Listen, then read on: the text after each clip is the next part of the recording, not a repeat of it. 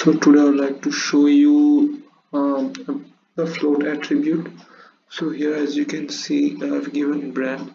So here there will be a picture of the brand, the one which we are working on. So here you can see this is my div class, div tag, where I've given the link and the logo this class.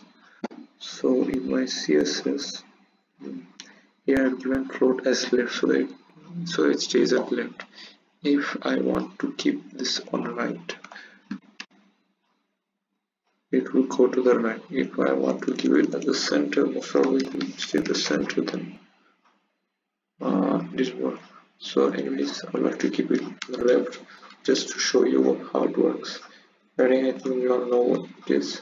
It gives a little space from the outside container.